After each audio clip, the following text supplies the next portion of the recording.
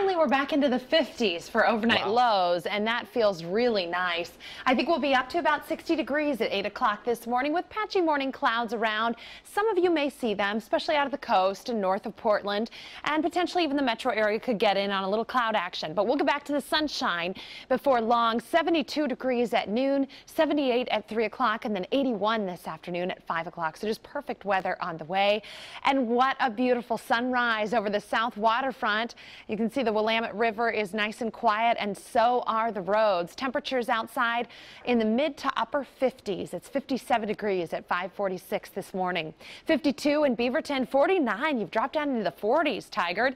56 degrees in downtown, 54 in Eastmoreland. We're in the low 50s up toward Vancouver.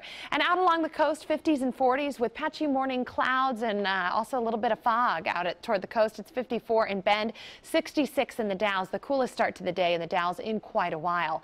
Here's a live look at satellite and radar. Very quiet. You can't see it quite yet, but there's quite a bit of smoke, especially in eastern Washington today, and that will get even worse as the day wears on because the winds are going to pick up and carry that smoke. So the gray up there, that's an air quality advisory for the Spokane area, but here in central Oregon and eastern Washington, we've got a red flag warning in effect through the day today because of the strong winds this afternoon. In fact, we're talking about gusts up to 35 miles per hour. This is this afternoon. Those bright colors mean strong winds through the gorge and also through pretty much all of eastern Oregon, especially the east slopes, with gusts up to 35 miles per hour. That's not good news for the firefighters on the front lines over there.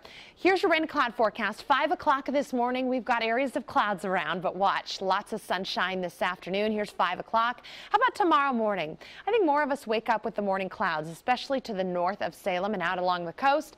But then it looks like we get some sunshine in the afternoon and potentially a shower late in the day. I think after 9 o'clock we could see a shower overnight into Sunday morning.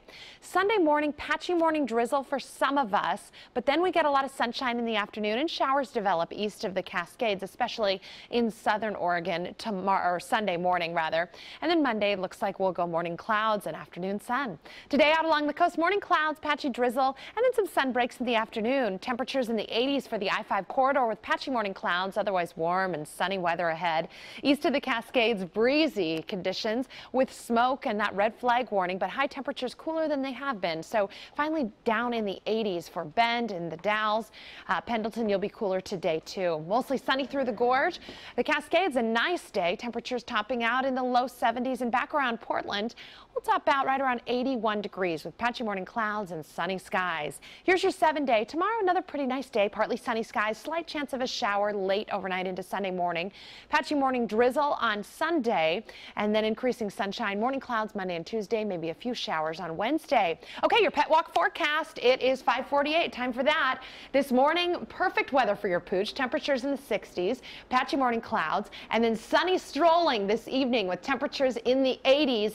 Meet Abe. Isn't he a stud muffin? Gosh. Oh, he looks great. And he drinks out of the faucet there, or the drinking fountain at the park, apparently. RW sent this in. I just don't want to put my tongue close to the No, but you'll drink out of Mike's cup just fine. Well, he looks like a Great Dane, right? Mike's no dog, though. That is true. Abe wouldn't have to hop up to have a drink out of my cup. He's yeah, eye level right there. I know, no kidding. So yeah, Carly, isn't he cute? He's really cute. I think he's a Great Dane, so he's pretty tall. Yeah, good job with your breeds, girl. Oh,